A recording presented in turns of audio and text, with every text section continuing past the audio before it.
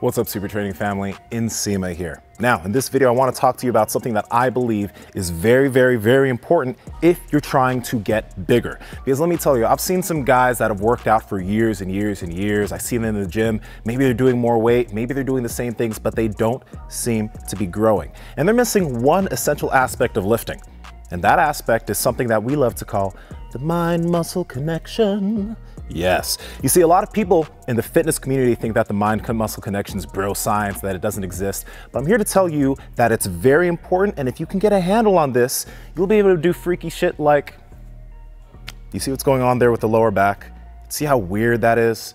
I'm able to do that because I've been able to train utilizing the mind-muscle connection. Now, I'm gonna talk to you about the top 3 ways to increase your mind-muscle connection in this video. And if you're able to do this, if you use some of these tactics, I guarantee that you're gonna be seeing growth in a lot of different body parts. You see, the first important thing about the mind-muscle connection is you need to slow down a little bit. Now, when doing movements in the gym, we all wanna do something really, really heavy. We all wanna look impressive because we're trying to impress ladies, but we usually end up impressing other dudes. Anyway, that doesn't really matter. But the big thing is we move weights that we shouldn't be moving. So an example is, oh God, these 100-pound dumbbells that I have, right? A lot of guys try to move heavy weight and they move it really fast, but then they also get a lot of activation of muscle groups that they're not trying to focus on, like the triceps or the shoulders, and they don't feel it as much in their chest. So what's the first thing you need to do to increase your mind-muscle connection? Slow down the tempo. Now, by slowing down the tempo, you're also going to be forced to lower the load you use because you can't use heavy load with a slow tempo. But what that's also going to do is it's going to decrease activation of other muscle groups that you're not trying to work. Specifically in this movement, the triceps and the shoulder. You'll be able to get more chest activation. Now, the second biggest way that you can increase mind-muscle connection when training in the gym is something that I really don't see done often nowadays anymore. And when I see guys lifting, I see them lifting with a lot of momentum, a lot of, grunt.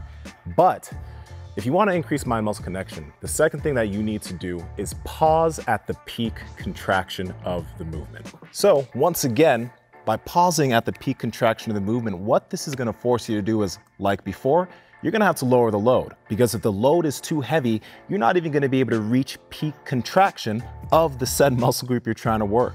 But also, you're able to bring more awareness to that muscle group here, being my lat, while you're working it out, increasing and helping out your mind-muscle connection.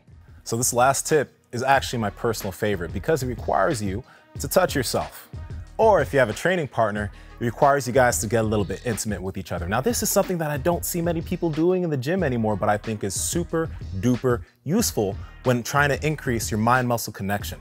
Now, when you're doing a movement, let's say it's a chest fly or maybe a rear delt raise, you want to touch the muscle group that you're trying to work, because what this does is it increases something fancy called proprioception. It increases your awareness of what that muscle is doing in space. And by having your training partner touch the muscle group you're trying to work, it'll help you be able to activate that muscle group better because you're more aware of the muscle group you're trying to work. So now when somebody comes up to you and they mention, mind-muscle connection doesn't exist, it's irrelevant, I first want you to pity them. And then I want you to pray for them. And then I want you to give them the gospel of the mind-muscle connection. Send them this video, or maybe just give them the tips that we talked about in this video. Now, if you like the video, please like the video because it helps out the YouTube algorithm. Comment down below if you have any questions for me about the mind-muscle connection. If there are any videos you want us to talk about here on the SuperTraining channel, let us know. This is Nsima from the SuperTraining Gym. Strength is never weakness. Weakness is never a strength. I'll catch y'all later.